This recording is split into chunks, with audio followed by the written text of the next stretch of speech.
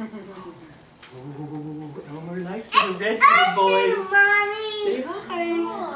Hi, Elizabeth. Hi, Peyton. Hi, Isabel. Oh, hi, Sammy Whammy. Hey, will you reach out the Tabitha? Oh, you want me to reach them too? Oh, I forgot the babies. Hi, Tabitha. Hi, Everett. Our story because Elmer is all about being different, and that's being okay. So this is what Elmer actually looks like. So he's kind of a different elephant, isn't he? So everybody sitting down?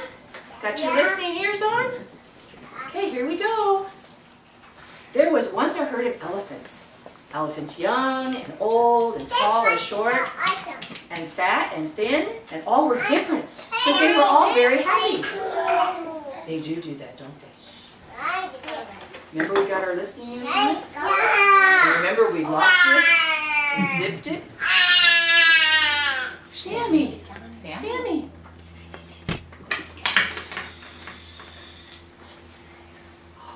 All except Elmer.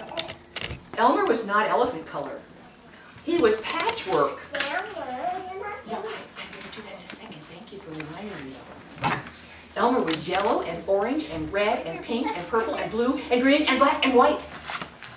He was a patchwork elephant. He was patchwork.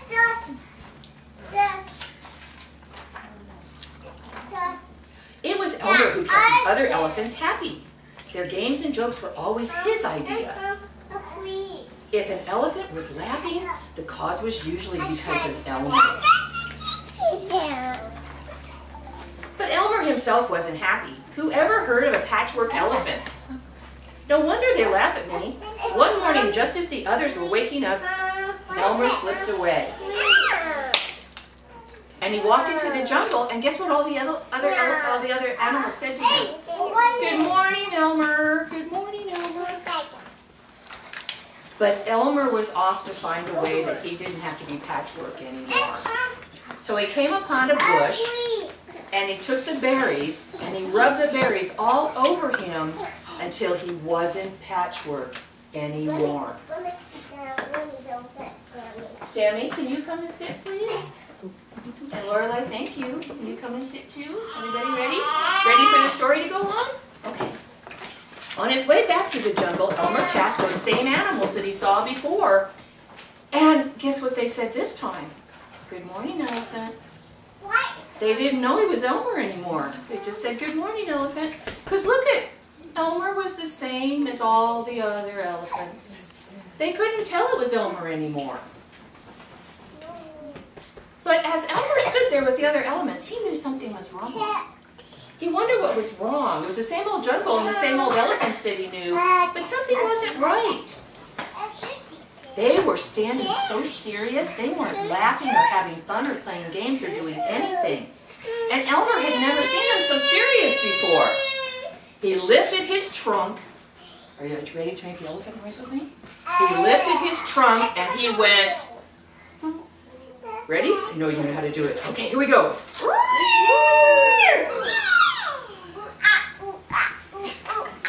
And all the other elephants went, whoa, whoa, what? They were so surprised.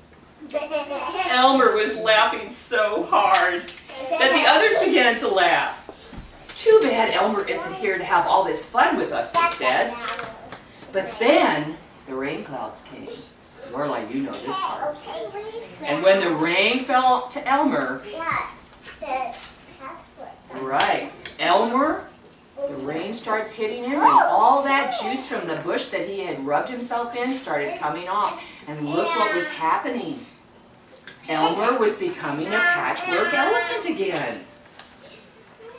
So one day each year... They're elephants, aren't they? But one day, Lorelei's going to stand right here so you can see, but one day, elephants color themselves all those different colors, and guess what Elmer does? Elmer becomes a gray elephant, and you know why? Because Elmer is really an elephant but he's a special one. So every day of the year, the other elephants dress up special for Elmer, and Elmer's the elephant that has the gray skin. So that's Elmer. Is that fun? And Elmer's written by David McKee, which is one of my favorite authors. So now there's another way to tell Elmer, and it's by doing it with a little storyboard. So see, we're going to make this a little shorter, but these are all the elephants in the herd, right? And did Elmer feel good or bad about being patchwork? Good. He felt good? At the beginning of the story, do you think he felt good? No, he kind of wanted to be just like them, didn't he?